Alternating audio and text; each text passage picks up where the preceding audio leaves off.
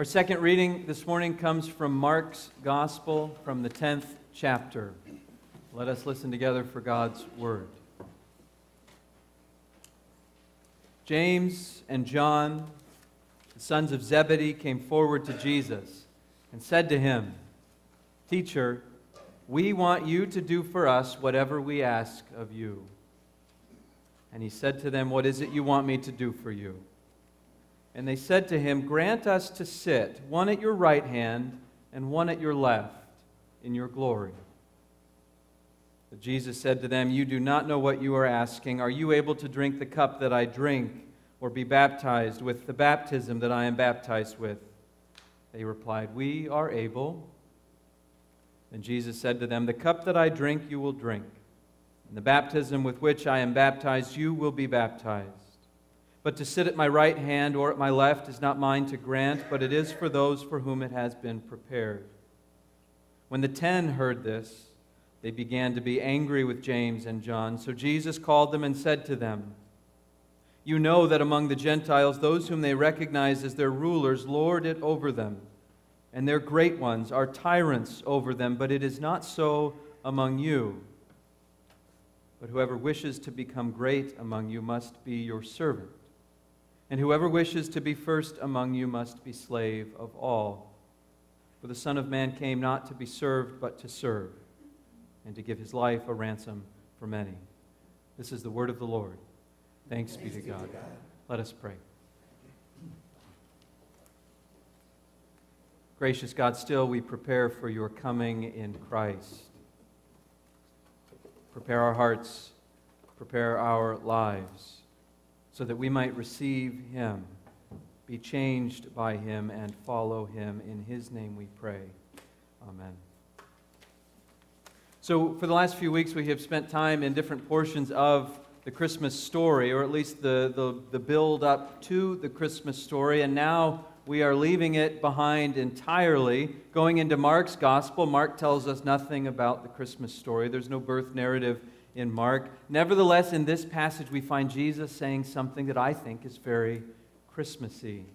It's a story of James and John, two of Jesus' disciples. The text tells us that they are the sons of Zebedee, so we know that they're brothers. We learn elsewhere in the Gospel that they are also called the sons of thunder. A couple sons of fishermen, probably very colorful characters with very colorful language. Probably not too big on manners or politeness or, as we now know, tact. They present Jesus with quite the request. They go up to Jesus and they come to him, and James says, "Jesus, John and I were thinking," well, really it was John's idea, but we thought we'd come ask you, if no one has asked you yet, we were thinking that maybe when you're done and the glory and all of that, if the seats are available, I mean, if not, it's cool, but if they are, that maybe we could sit there on your right and on your left. This crazy question, "Teacher, whatever we want you to do for us, whatever we ask." And Jesus has such a kind heart. He says, "What is it that you want me to do for you?"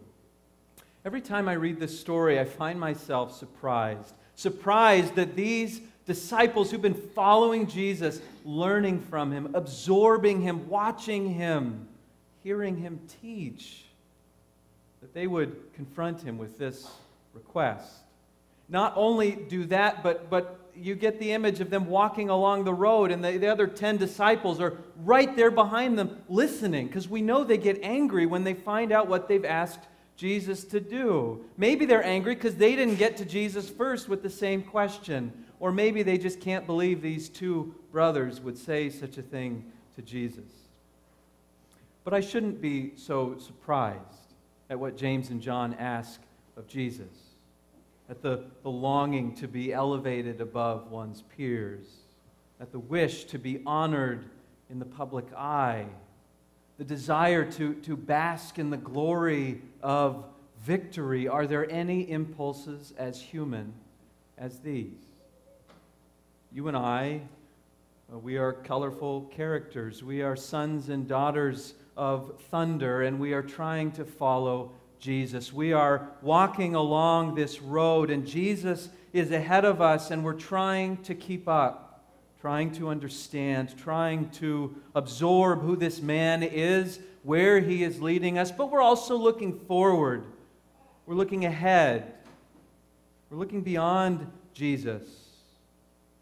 Because Jesus looks sort of like a big mistake.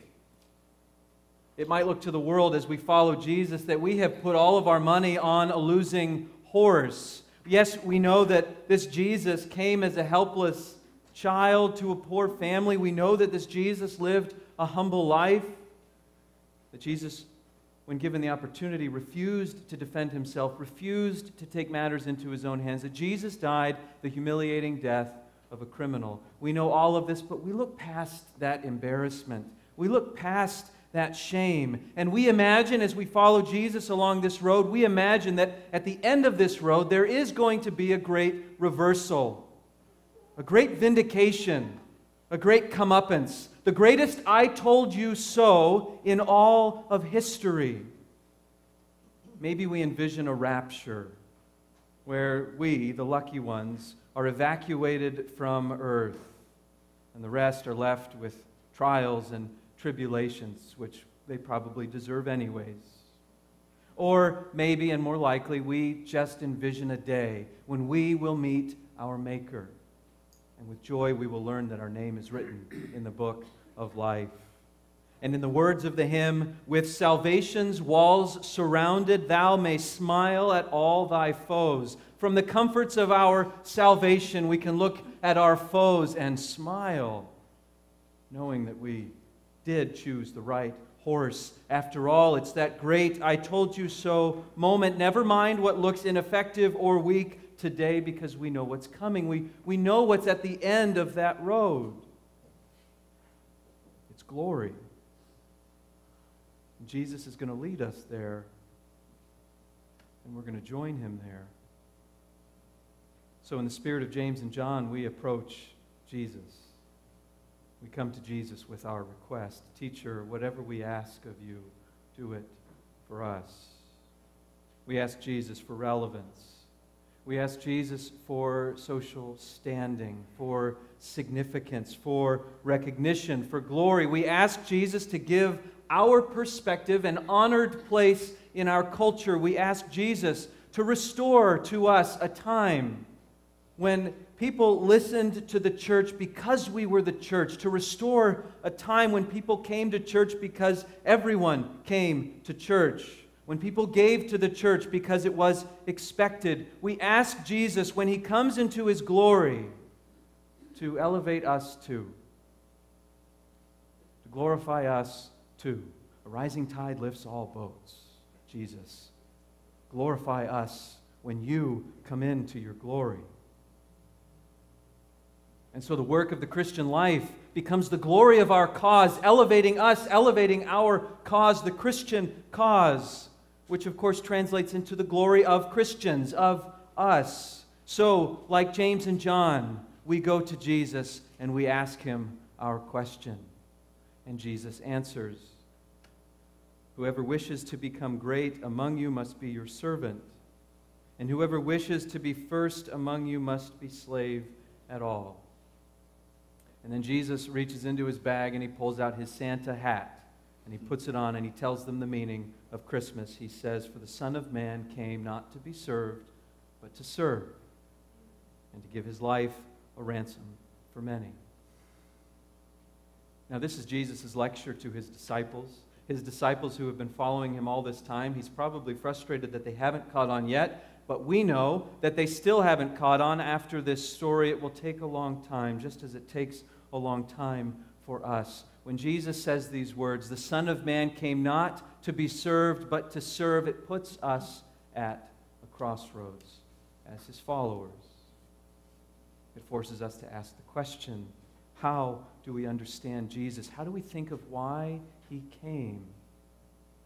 Which gets us back to the story of Christmas. Do we take Jesus' words seriously, all this business about becoming a servant or a slave?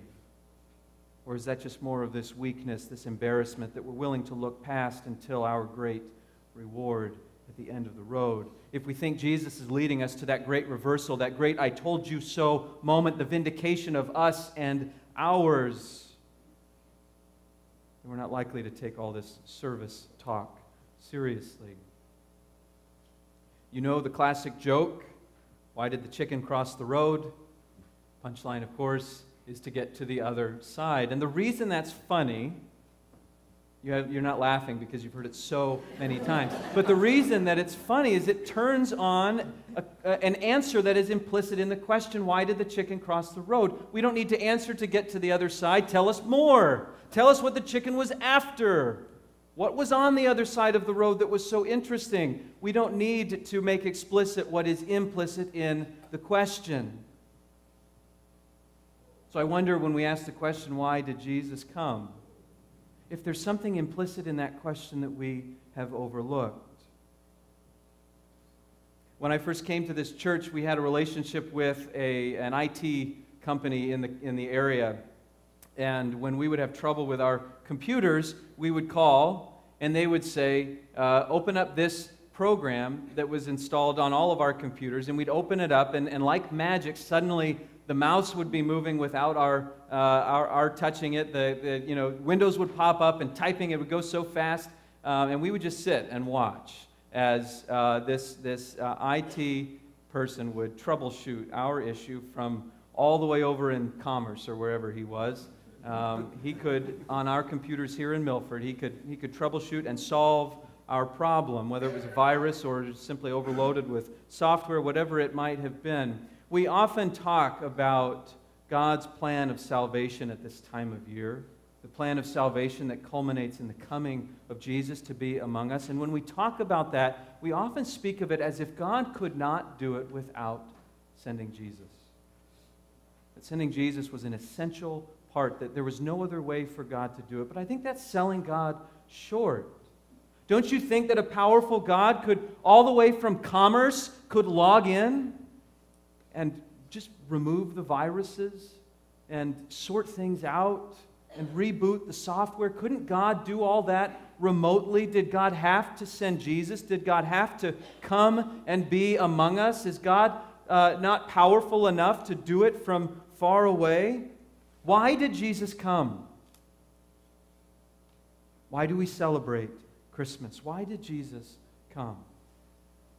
It wasn't to conquer Rome. We know that. It wasn't to start in motion a sort of trap that ultimately would lead some to this great vindication and the rest to something much worse. We know Jesus didn't come to bestow glory upon his followers. And Jesus didn't come because God wasn't able to fix the problem from far away. That's not why Jesus came. Jesus came because that's who God is. Jesus came because that's who God is. I want that to sink in for just a moment. Jesus didn't come because that was God's winning strategy. That was the tool, the device that was going to flip the switch on this problem of human sin. It wasn't God's strategy. God didn't send Jesus because theologians tell us that God had to send Jesus. God sent Jesus because that's who God is. It is God's nature to come. It is God's nature to arrive. God's nature to enter in. God's nature to serve, to give. That is who God is. Jesus came because that's who God is. Jesus came to do the work of God, the work of giving, the work of serving, the work of entering into this life, this broken and dark world. Jesus came to enter in because that's who God is. God does not stand off at a distance. God enters in. God participates. God feels. God experiences. God becomes. God enters in. Jesus came to usher in a new work for God's people, for the followers of Jesus. And this work is not the pursuit of glory, not the pursuit of recognition or honor, not the pursuit of a dominant place in our culture for Christianity, but the work of giving, the work of serving, the work of entering in to the life of this world, this broken and dark world. All this time later, it is still so tempting to confuse the meaning of Jesus' ministry with our own desires, our own impulses, that very natural, very human impulse to pursue glory and recognition like James and John, the sons of thunder. Christmas comes to us as an annual reminder, to us sons and daughters of thunder, us colorful characters. Christmas comes as a reminder to us, a reminder of why Jesus came, to serve and to give. A reminder of the work that God calls us to in Christ, to serve and to give. And a reminder of why, because that is who God is. Let us pray. God, you have entered this world. Enter our hearts as well. Shape us after the example of your Son, who entered into the brokenness of this world. Send us out into the brokenness of our community to serve and to give in his name. Amen.